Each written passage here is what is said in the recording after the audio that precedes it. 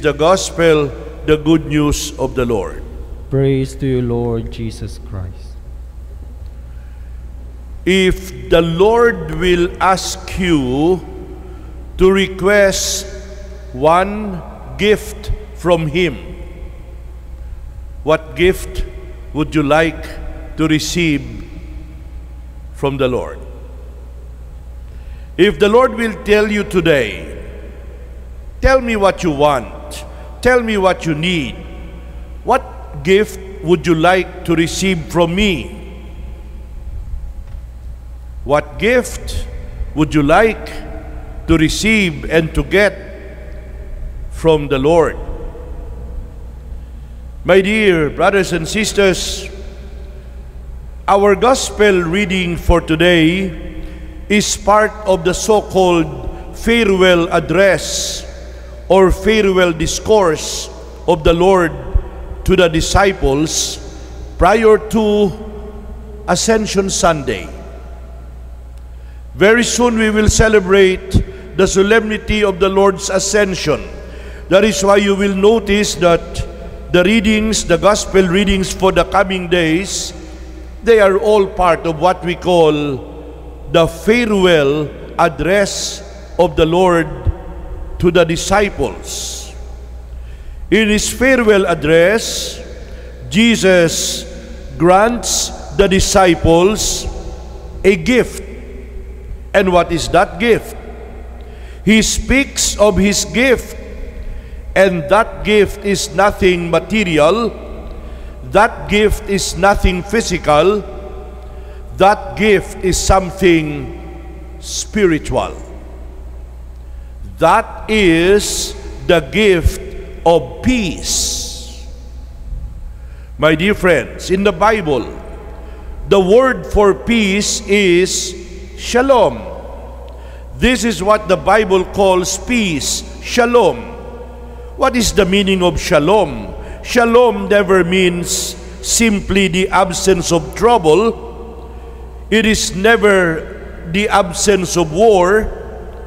Shalom means everything that makes for our highest good.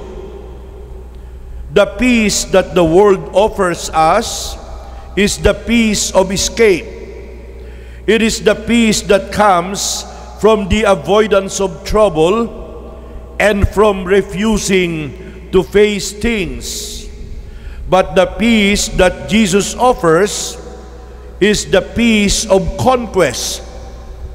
No experience of life can ever take it from us. No sorrow, no danger, no suffering can ever make God's peace less. In other words, the peace of Christ is independent of outward circumstances. Curiously, if you notice, whenever we celebrate the Mass, there are several parts in the Mass that speaks of peace. You will notice that peace is one of the things we always pray for in the celebration of the Mass. Let me enumerate quickly what are these parts of the Mass in which peace is mentioned. At the beginning, the priest says, "The grace and peace of our Lord Jesus Christ, the love of God and the fellowship." There is a request for peace. Towards the end, the priest will say, "Deliver us, O Lord, from every evil, and grant us peace in our day." Another, "Lord Jesus Christ, you said to the apostles, 'I leave you peace, my peace I give you.'" At the greeting of peace, the priest will say, "The peace of the Lord be always with you. Let us offer each other the sign of peace." Lamb of God, you take away the sins of the world, grant us peace. The Mass is ended. Go in peace, or go in peace to love and serve the Lord. There are also two songs of peace that I remember at this point. One is, "Let there be peace on earth, and let it begin with me." And the other is an equally famous song by Saint Francis of Assisi, "Make me a channel of your peace." At the end of our life, people will say, "May you rest in peace." My dear brothers and sisters, everybody wants peace. There may be some people who do not advocate peace. They never work for peace. But a lot of people are hoping for peace, praying for peace, working for peace in the world, in our country, in the community, in the family, in our school, in our personal life.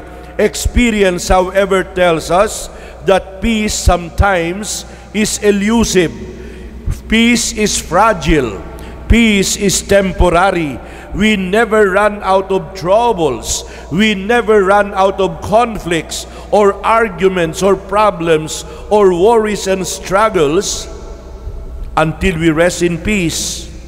But there is a certain kind of peace which the world cannot give and which only God can give. Finally, my dear friends, the peace of Jesus is different in the sense that it is the peace of the heart. It is the peace of the mind. In spite of troubles and conflicts, it is the peace of the heart, a peace born from utter trust and confidence in God. The kind of peace that Jesus gives is that will enable a person to face anything and everything, including death, with a tranquil heart. It is the peace beyond the resources of human nature left to itself. My dear friends, in our Mass today, God wants that we become peacemakers instead of being troublemakers. Let us pray. Continue to pray for peace.